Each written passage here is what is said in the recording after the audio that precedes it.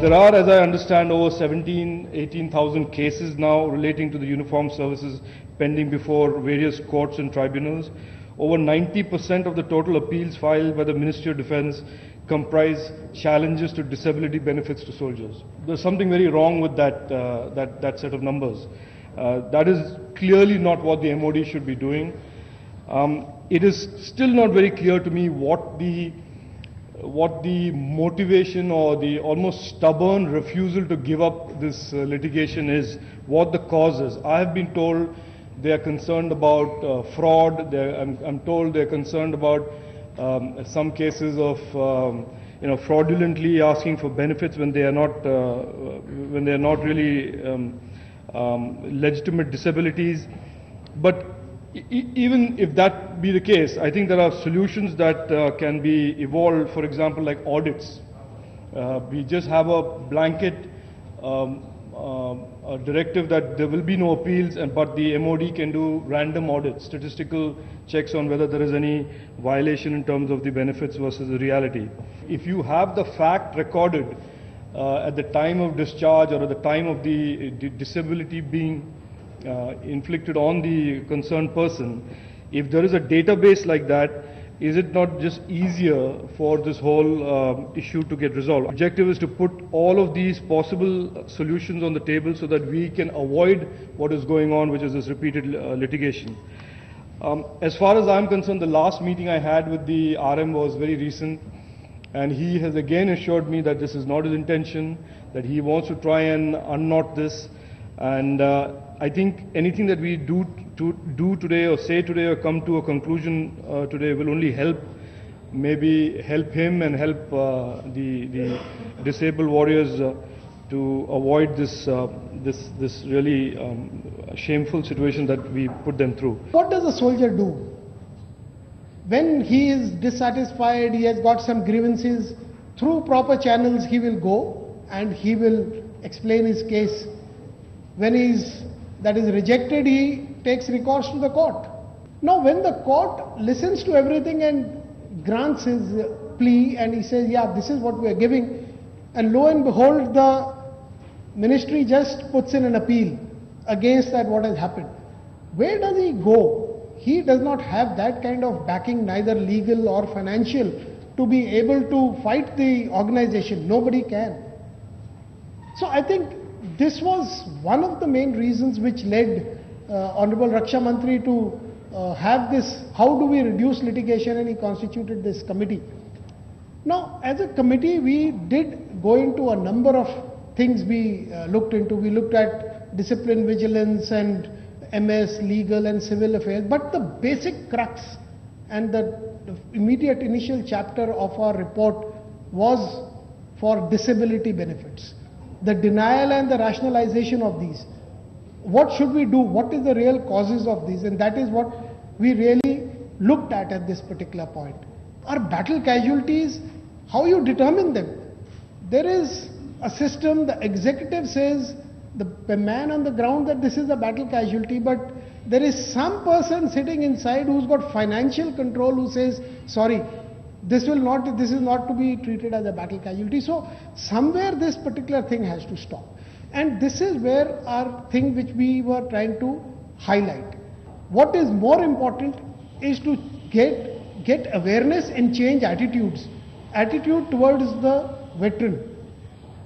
Because I firmly believe it is not only the Department of Ex-Servicemen Welfare or the welfare associations who have to look after the cause of the veterans. It is those who are serving today have to look after the cause of the veterans. And that is where it lies. It is their bounden responsibility. And unless it starts from there, because what can the veteran? He can make a noise, he can go about, he can fight and, try and speak to people, but ultimately that noting which goes from the service headquarters to the ministry and all, that is what matters, and the chiefs, etc., they are the ones who have to do it. So I think that is one area which we've really got to.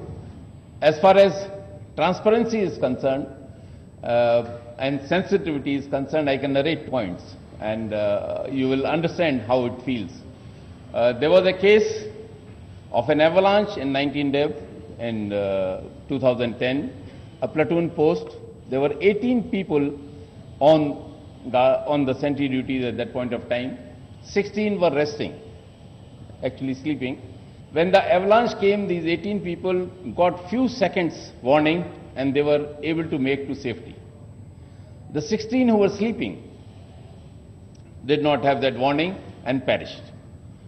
The Adjutant General Branch declared them as battle casualty. And can you imagine the observation which comes from the PCDA? How can these people be declared as battle casualties when they were sleeping? It pained us. So this is what I'm saying, the sensitivity, it can only be felt by a man who has gone through it. They were not sleeping there because they were on a picnic. There were people from South India, there were people from North India, Central India who were there in those heights at the border post. And resting is part of the routine of a soldier. If you do not give him 4 hours of rest in 24-hour cycle, he cannot perform. So these things cannot be understood by those who are taking decisions or those who are giving the final thing. And therefore, I am of the strong conviction that the people in the CGDA, that is the PCDA pension, PCDA officers, they should be people from the armed forces. How, if an army general after commanding a division can be a good ADG-PS, why can't he be the PCDA officers or PCDA pensions? If we can take decisions on pension matters in army headquarters, we can also give that. There is no Greek and Roman taught there, and that is not even required. A DGL, many of you will know, a DGL is prepared by the CGDA, who is an accounting office. The DGL comes to the Ministry of Defence, nobody looks at it. They issue the orders after getting financial approval, and then the trouble starts. The PS Directorate, who are responsible pay and services of the armed forces, they are never given a chance to have a look at it because it is considered as top secret. How, I don't know. If they were given a chance to look at that order before it is issued, all this controversy will stop.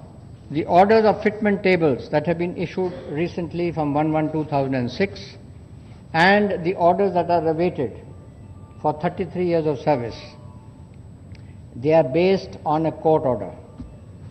And the court order stipulates that everybody will be on a minimum of this rank.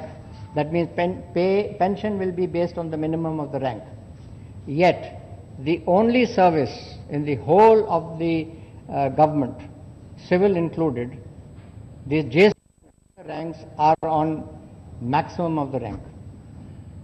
So it should have been immediately the MOD or the PS Directorate to push the MOD to go back to the court and tell them that you have given a wrong order. Because as far as the armed forces are concerned, the JCOs and other ranks are on maximum. And why were they on maximum? Because after the 5th Pay Commission, when we checked it up as the disabled war veterans, we found that 85% of the JCOs and other ranks and up to captain level did not get their disability or service element. It was reduced by 85%. We gave a chart to the ministry, and then that is when the rules were changed to maximum of the rank. Disabilities cannot be faked. A person goes through multiple medical boards at a time of categorization. When a person is declared low medical category, then recategorization boards, then a release/invalidating medical board where many people are examining you. There is no question of any person faking a disability. It is absolutely a myth created by lower level officials to fool the competent authorities and to create confusion in the minds of the political executive, which now is very strong and which wants to resolve these problems. Litigation is not always a symbol of a sick society. Litigation can also be a symbol of an enlightened society of people who are aware of rights. It is not litigation that we are against. We are against unethical litigation, in fact, unethical appeals by the government. Solutions, the way forward as we term it.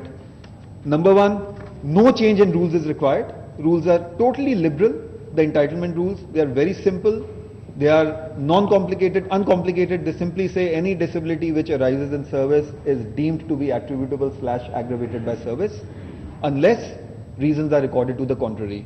There's a charter of commonly found diseases which are affected by stress and strain of service, including hypertension, psychosis, neurosis, which the system tends to ignore. In fact, interestingly, since 1937, even suicide in a high altitude area is treated attributable to service. But the system has its eyes closed. Suicide is never treated attributable by the system because they feel that these things will get highlighted in the media. We cannot hide behind this cloak of secrecy and deny the due benefits to people. There are two concerns which I could not understand. One, there is a short service commissioned officer. If he gets a disability, he's been given disability pension. Or for that matter, there is a confusion also that whether disability pension constitutes service element also or not. Now, somebody who is sitting, if he is not even knowledgeable enough, he can't even read, that means there should be some language check done before making him sit on that chair. That pension itself means service element plus the disability element. How can you differentiate and give him only disability pension means disability element, service element has been taken back most of the time. Under General Sabharwal, all those cases where it was released, the amount has been recovered. So somebody like him, I must mention, take a pause and must mention here, that when a person like him can be empathetic enough, he is the one who changed my track record.